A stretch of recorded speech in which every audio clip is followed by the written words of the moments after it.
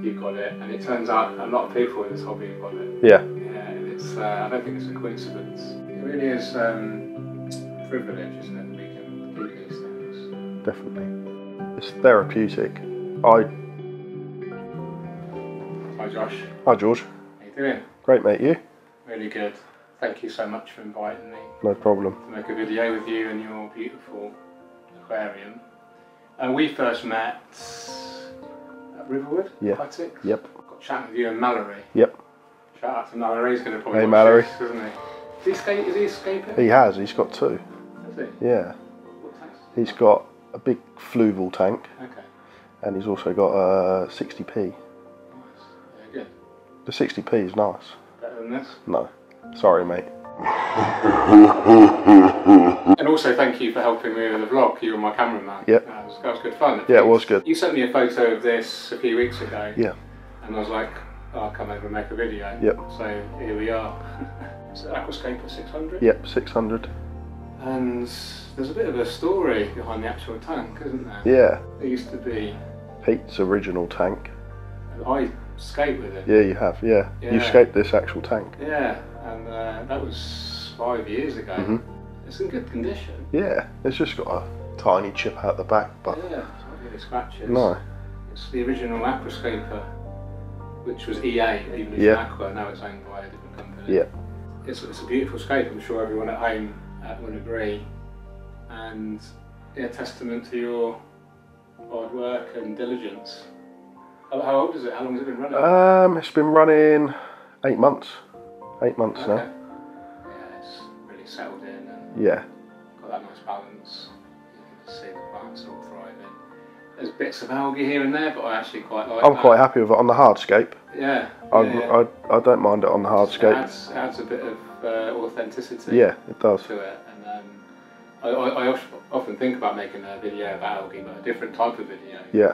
About how we should just accept it Mhm. for what it is. And as long as it's not visually distressing you, Yeah. it's okay. And you know what your kind of tolerance Yeah, is. you've got to have a tolerance. Yeah. I don't like it too much on the plants. No. If I get a bad leaf, that goes. Yeah, I think that's a really good point, because I think if you do get algae on the plant, that means the plant isn't so healthy. Mhm. Algae generally only attaches itself to either something that's dead Yep. or unhealthy. Yeah. I think there's a theory that unhealthy plants kind of leach a certain chemical which will Attract more. the algae. So yeah, good idea to rip that leaf off, whatever, or the stem, and then hopefully address the cause of it. Yeah. And then hopefully it'll grow back and Yeah. be fine. You very rarely find algae on healthy plants, and that's the kind of like the test kit. You don't really need a test kit, because No. the plants are the They test are, kit, yeah. you know, the health of the The plants. plants, the fish. Yeah. Yeah, you very rarely find unhealthy fish in a healthy plant tank as well. Definite symbiosis going on. Speaking of the fish, you've got some beautiful Embotetras, and then there's a Apistogramma. Yeah. Is it a McMaster, right? Yes. There was a pair. But open top tank. Unfortunately, the female. Yeah. It's kind of inevitable sometimes to Yeah. get fish out of a ribness. Although now you probably wouldn't, because you've got so much coverage, you'd be unlikely to see any jumpers, I'd say. They never really paired. I wonder if they chased it out. I then. think the male might have chased around. Dominant, Yeah. Kind of check, yeah, probably stressed it out. Yeah. The lighting's Chihiros WRGB2 Pro. That's programmable. Yeah, app controllable. Ramp up, ramp down. Settle your times. Adjust the spectrum. You've got presets on there. Okay. I've manually adjusted this to my liking. Okay. And also where I think the plants are actually enjoying the light. Mm. It was previously running a Twin Star 600S, Yeah. which I bought when I bought the tank, Okay, yeah. but I wanted to change something so it was my own. Yeah, that's great. So And what intensity are you running it on then? it's about 55 watts, Okay. so it's still quite intense. There's a lot, because the Twin Star's 45, I think, at max. Yeah, And it's also 74 74 watts. potential. Yeah. You're running at 55. Yeah. I don't think it needs 74 watts, not with a lot of slow growers in here. Yeah, you don't have any demanding stems or No. stems that would benefit so much from the... And I mean the lilies are really pink anyway. Yeah, gorgeous. A real beautiful mixture of plants, we'll talk about those in a minute. You're running an external filter, of course, with the lily pipes. Yeah. It's fairly tidy. We've got a Biomaster 350. Yeah. And pressurised CO2. Yeah. Inline CO2 art. You have that come on before the lights? Yeah, 3 hours prior. Okay. And what sort of bubble count are you running? About 3 bubbles a second, Okay. I think. Quite a lot. Yeah. It's quite a lot, but it's got to get round here. Yeah. And it's very dense with a balancite at the back, so... Oh, I've just seen a celestial Peldania. Yeah. They do tend to be quite cryptic. Yeah, there's about 3 in there, I think. Nice. Any special media in the filter, or you? No, it's not standard. There's matrix. Okay, so you can matrix. But that's it. Cool. And fertilizers?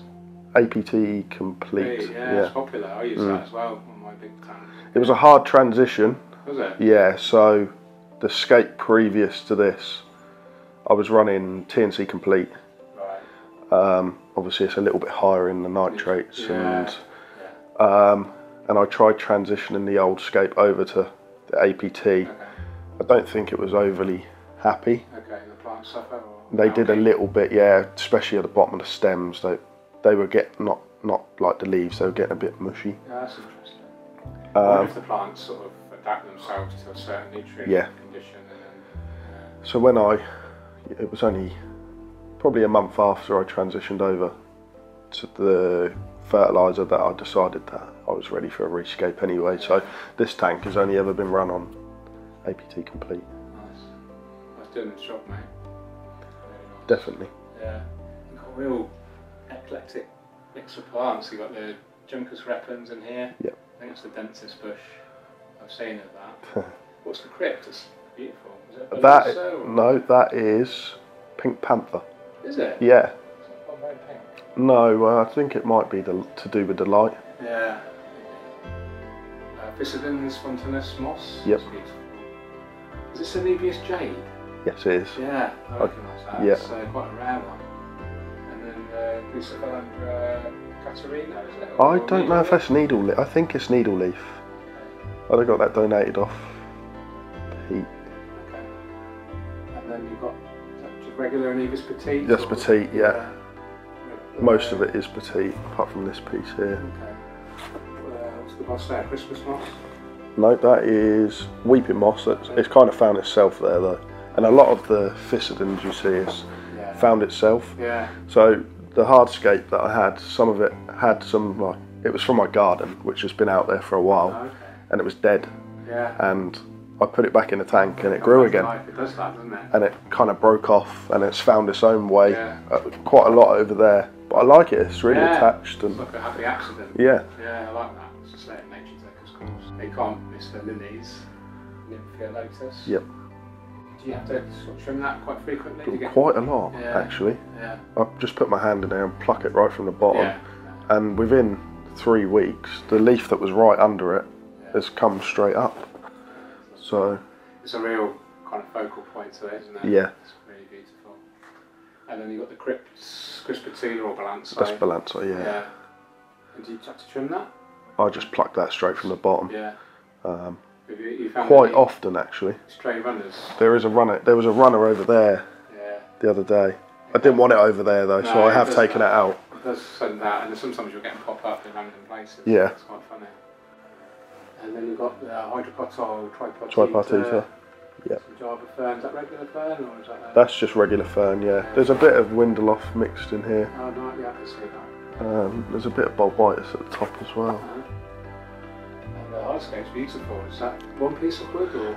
The main piece of wood, apart from this piece at the front, is one piece, which is this piece, and the piece that comes towards you. That's all one piece of wood, and then I've just kind of stuck a few pieces within this. There's 2 really massive pieces of Ceres stone under it. Okay. Oh yeah, I could see 3. Which I kind of wanted it to be over, and you could just see some pieces through the wood. Yeah. And then I just used, these are snapped off pieces of manzanita wood. Okay. that come in a pack. What soil are you using at the back? Tropica. But I did double up. I've got Tropica substrate underneath. Yeah. Mainly this side really. Okay. For the crypts. Right. I knew what I was going to be putting in the back there, and they're quite heavy root feeders. Yeah, that's right. So there's about an inch worth of one of the small bags underneath the Tropica soil powder I use. In foreground you got? ADA, Colorado. So yeah, that's the ADA Aquascape.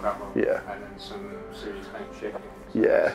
Yeah, I just got a hammer outside and broke a few bits off. I hope you used eye protection. Yeah, I did, like this. How long have you been scaping then? Because this is a skilled... I've been fish keeping / plant keeping for 4-ish years, I suppose. Okay. This level of aquascaping, really, this is my first level like this.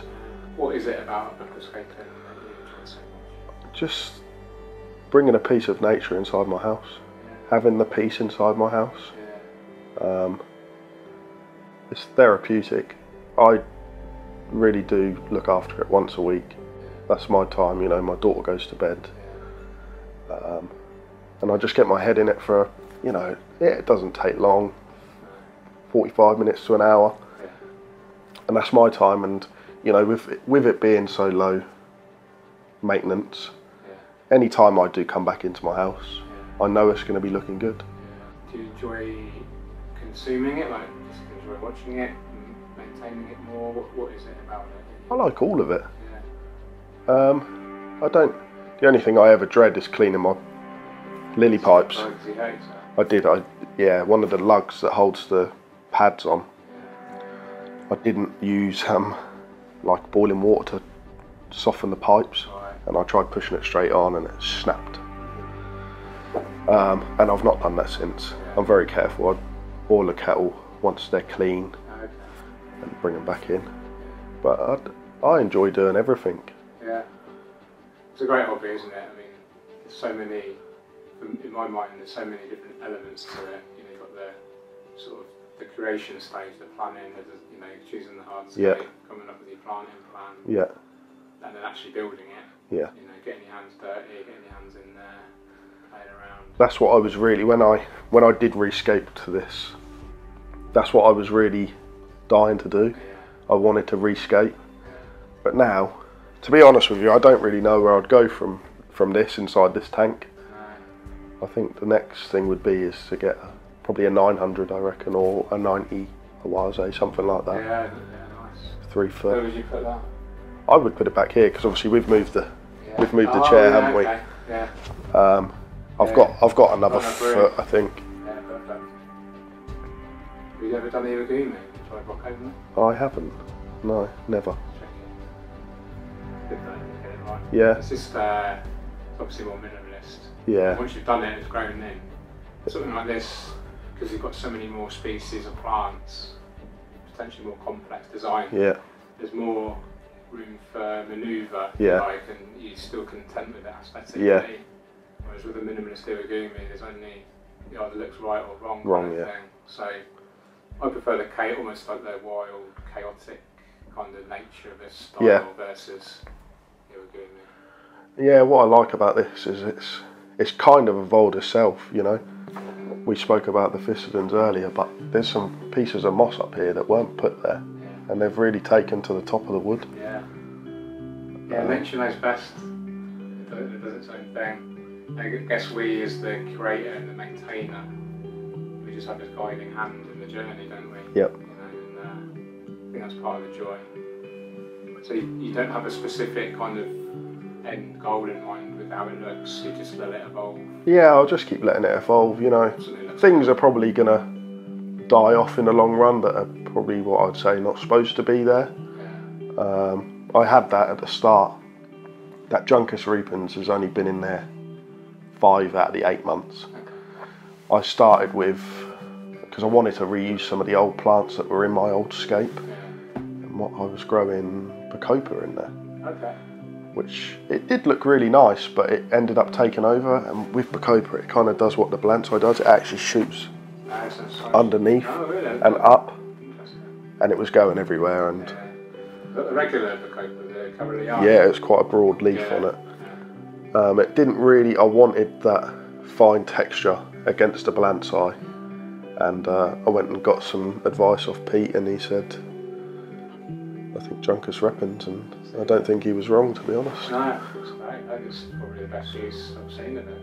It's not that popular. A lot of people use it within other plants, so they've got like sprouts coming out. Okay, yeah. I've seen that quite a lot, but I wanted to just go for the dense bush. It's the only plant I really have to trim in this tank. Oh, okay. Yeah, yours you just sort of... I pluck the rest. Yeah. I've not really trimmed many leaves off the Anubias at all. No. Yeah, you've got very little algae on your Nubius, which is a good sign. Yeah, I think it's to do with the shade as well. Yeah. It's very shaded on the front. Yeah. Perfect. I think it's a good example of using shadow in scape. So a lot of people assume you just have bright everywhere, but I think there's a real benefit to having that contrast in the scape. And, the fish seem to enjoy the shadow as well. Yeah. I mean, you can see the Apistogramma now enjoying the... Yeah. And you've got a little Siamese algae. Just one, yeah. Yeah, he keeps some of the algae at bay. Yeah. They get too big and they start getting a bit hungry for food, though. They do, yeah. They do best as juveniles. Yeah. But it doesn't nibble the moss, that's what I found sometimes. No. They can nibble the mosses. He might be the reason some of that moss has gone in other places, though, I suppose. Maybe. I like it when the moss, like, can you see here where it's just stuck to the wood, yeah. And what I've done in my tank at home, Escape Line 60, I tied on Java moss, and with AGA moss cotton, which actually rots away. And just leaves it stuck to the wood. And then deliberately pull away. Big chunks. And then all that's left is bits like that. Ah. And then as it grows, you just, any stray strands that come off, you just pull off. Take them off. Eventually, you just get this super dense, like compact. It would be stuck to the wood. Yeah. There's a few pieces of that happened around here actually as well. Really like that. He's got very big. Yeah, it's the biggest, one of the biggest I've seen. You have family, you have a young daughter. Yeah, she'll be 2 in September. Does she take any interest? She loves it. Yeah.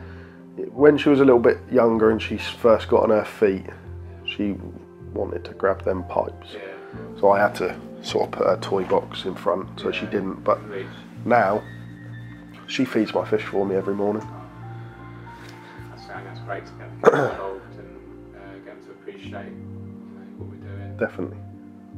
A sense of, I don't know really yet at the moment, but there's a sense of responsibility. Yeah. I think that's really important. Caring for other living things. Yeah. That's awesome. We were chatting in the cafe earlier, and I didn't realise you had ADHD. Do you mind just talking about that? Yeah, no, of course. Yeah, because I released my video, my life update about, I've got ADHD, and then you got it, and it turns out a lot of people in this hobby have got it. Yeah. Yeah, and it's, I don't think it's a coincidence. No, we're all meant to be. I think it's a kind of natural source of therapy. Definitely. For us. I think there's something to do with the combination of water, having something to give us focus, and something that's relaxing. Yeah, definitely. And I don't think it's a coincidence.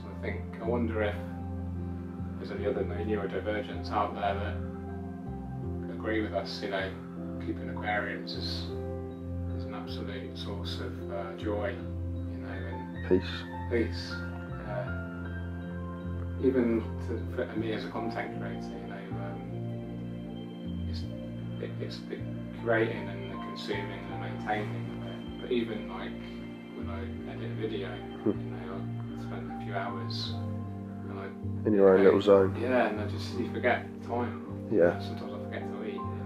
Yeah. Put my noise cancelling headphones on, and get in the zone.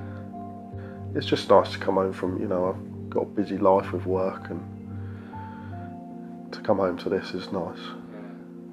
Does the wife appreciate it? Yeah, she does like it. She does really like it. Yeah. She gives me pointers. She reckons things don't look right sometimes. Yeah, that's good. Yeah, she's taken to it now. Yeah. Scary thing having water though, isn't it, in a house? I think that's at first. Yeah, it is, and it is a big item of furniture. And it's a big impact on your this living space. Yeah. So if it doesn't look good, then No. and I think that's part of the perceived problems with aquariums. That there's still that perception that they're kind of, potentially ugly, Bulky. full of algae, fluorescent gravel, Yeah. looking a bit cheesy. Crap. Yeah. Yeah, and it's important that kind of the furniture sort of matches. Yeah, it blends pretty well into here. You can do that now, and there's so many different styles of cabinets now. There's something out there for everyone, even if it's tiny little Nano tank. I did have one. It used to sit on that unit over there. Yeah. But that was a little bit too much maintenance for my liking. Yeah. They're a lot harder to maintain, for me personally. Yeah, they can be because they're not as stable, are they? No. The evaporation. They did evaporate quite a lot. Yeah. And depending on what plants you've got, obviously they can outgrow it really quickly. Yeah, definitely. Yeah, I'm curious to see how long I'll keep this. It'll do I think as long as they do nice for 6 months. Yeah. I think that's what they're there for, though. They're there to keep your mind busy, to be able to change frequently. Yeah, that's a really good point. I often talk about the long-term versus short-term aquascaping. And there's something for everyone. There's something that if someone wants just to tinker around all the time, or if someone just wants something long and slow, you can do that as well. I think they're good as experimental, like to see what plants you could maybe grow, what you're capable of growing. Yeah. I mean, the good thing about this is because you've got a bit of light, you see it too. The whole system's geared up. I think you can get pretty much grow any plant in here. Nearly. We've got pretty hard water around here though. I do soften it up with a little bit of RO water. I've got a 25 litre drum, and half of that per water change is what I put in there. Yeah. I wanted to keep Apistogramma. I struggled with rams before. Yeah, they needed something. I lost a few due to the water parameters, I believe. But could be that, or could be they weren't good quality fish to start with. Yeah, maybe that. Kind of Yeah. But the male is doing really well in here. What fish food do you use? Tetra, I believe, just micro granules, and then I just chuck a couple of algae wafers. Yeah. Got shrimps? There is shrimp. They do seem to hide a lot though. Yeah. There's some cherry shrimp in here somewhere, unless they've been nabbed off. Yeah. There's some big. One of the Amano shrimp. That's the one. One of them I've had since nearly day dot from me, and it's big. Yeah, it's probably bigger than the Apistogramma. Yeah, wow. Yeah, they are long lived, 10 years plus. I see them when I've done a water change. They do come out. Yeah. They seem to like the fresh water. The landslide's Pearling off, on the other side of the leaves. I find that absolutely fascinating and pearling. It's pure oxygen, and that process there, what we're seeing, is actually what's keeping everything alive on this planet. Yeah, basically. oxygen. Yeah. It feeds it's responsible for the bacteria, obviously the fish, shrimp, the snails. Plants themselves need oxygen as well. I find that really kind of connecting. Yeah. Because we're part of that, and we're all part of the same thing. Yeah. And you kind of get that reflected. That whole process is kind of concentrated in this little beautiful box. And then we're responsible for that in terms of designing, creating, maintaining. That said, all the processes that are going on in there, we have no control over that. All we have control over is, to an extent, the aesthetic. Yeah. And ensuring that we create the environment to hopefully optimise the health of everything. Yeah. Keep the plants happy. Enough light to keep the plants photosynthesising, balancing that light with the CO2. Yeah. And then balancing that with the fertilisers. Yes. Choosing the right plants. It sounds quite a complex task, but if you get those fundamentals right, enough light, CO2 if you need it. Good ventilation. Yeah, right plants, right fertilisers, right circulation, right maintenance. I think that's the big thing. Maintenance. Yeah. Proper maintenance though, not just draining the water, filling it back up. Change, when I get my hands in there, I get my hands really in there. You can learn to love the maintenance. Yeah. It's almost like about finding a way to make it easier. It used to be difficult because I used to empty it into buckets. like a 30-litre big bucket, cart it outside, tip it out and do it again. But now I've just got like 9 metres of hose. Yeah, drain it straight. I drain it straight into the garden, I water the plants with it, Garden, yeah, you know, fill a jug up to feed all my house plants. yeah. And then I've got like my tap in my kitchen's a mixer tap. I've got a hose adapter that goes onto my tap, get it to a nice temperature, you know, thereabouts, fill it up, and then I just have to manually tip in some RO, and that's it. What sort of percentage are you changing? I drop it to about there. About 75%? Yeah, easily. Yeah. It is about that. It is about making it easier. And then, yeah, also enjoying the process rather than the outcome. Yeah. You know, so not fixating yourself on having this perfect looking aquarium. No. But if you fixate yourself on just enjoying the here and now of it. Yeah. And then the byproduct is it looking beautiful, and Yep. you can enjoy that as well. But if you're only going to enjoy it if it looks perfect, then you're setting yourself up for like being unhappy. Yeah, I think I was kind of a bit like that with one of my first. I was, you know, focused on getting it, worrying why it isn't looking too like good, and I did suffer with cyanobacteria quite bad. That side you're on now, build up in the substrate and it'd go all over the plants. Obviously it's only a 350 ORZ on here, so what are they, 1,000 litres an hour? Yeah, and with probably the media probably less than that. Probably 800, 700. So obviously I've got this big piece of wood and the plant side is very dense. So it'd go round and I think it was stopping. And the circulation weren't going that way. So I put a little 350 litre an hour pump, just got it off Amazon. I didn't even know that was there, that's good. It's an internal power head, is it? Yeah, it's just a little box. And slowly but surely the cyanobacteria went. I used a little bit of treatment, Profoto, Blue Exit. Blue Exit, that's it, yeah. You say it was coming on this side? Yeah. Because it got probably it's triggered by the natural. Yeah, most probably. I believe all cyanobacteria starts off in the substrate. Right. And if you have enough light hitting the substrate line through the glass, then that'll trigger and then once it gets into the open water, because it's photosynthetic, it's actually not an algae, it's a bacteria, it's a photosynthetic bacteria. So yeah, if it gets basically it's triggered by excess light, excess organics. You've even got like what some folk call pest snails, like the plant snails, but they're not out of control, are they? No, I take a few of them out every now and then. But they don't seem to be breeding. I don't overfeed the tank. No. So they're not. They actually do some good. You know, they don't carry disease or anything. They eat leftover food. They eat algae a little bit. They eat detritus to an extent. It's only when they come visually, you know. Yeah, if they took over the tank, it'd be different. How long do you envisage keeping this scape running for then? I'd like to see another year out of it. Yeah. I'd like to do 18 months. Would you like evolve it by swapping plants out, or you just, maybe? Yeah. I just want it to evolve itself. There's quite a good mixture of plants in here, I'd say. Yeah, there is. I think the Juncus repens will need replacing eventually, just because it's quite dense and it probably will die towards the bottom. I do trim it fairly frequently, you know, monthly, 6 weekly, just to keep it kind of. I like it to be sloped towards the back.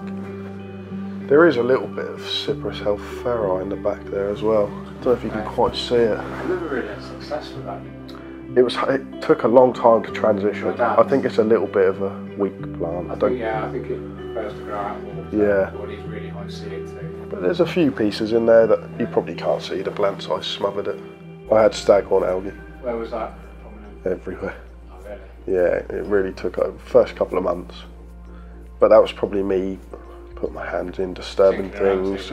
Yeah, I kept changing, obviously, the plants over that side. Didn't really leave it alone, to be honest with you. But it kind of went on its own. I treated the water column a little bit with, you know, like a CO2 booster. Oh, like a liquid carbon. Not too much, just like a mil a day.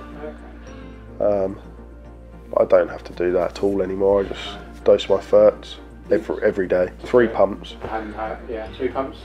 Yeah, that's the recommended for the water volume. Obviously, I don't think they quite know how many plants you're going to have in there. Of course. But I don't think it needs any more. I think everything's looking fairly lush. It is, yeah. Thanks for everything you do for Me? the community. Yeah. Oh, I wouldn't have got into it if it weren't for you, you know. Lockdown 2022 was a boring time. it was. And that's how I sort of found aquascaping. Is it? Yeah, in lockdown. Oh. Just glancing through YouTube. And I suppose you just come up in the algorithm. Yeah.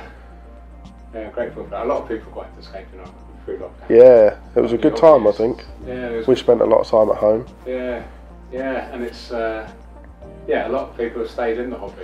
Yeah. You know, I mean, I didn't quite have the funds for something like this in lockdown. You know, work slowed down, and what do you do? I'm a support worker and a barber, Okay. so I do a bit of mixture of both. Yeah. But you know, Facebook Marketplace is a great world. So is that how you found this? Yeah, yeah. Through Pete? Is that No, one of Pete's customers. Okay. You know, he bought it off Pete. I bought it off him. Like literally third hand. Yeah, it is.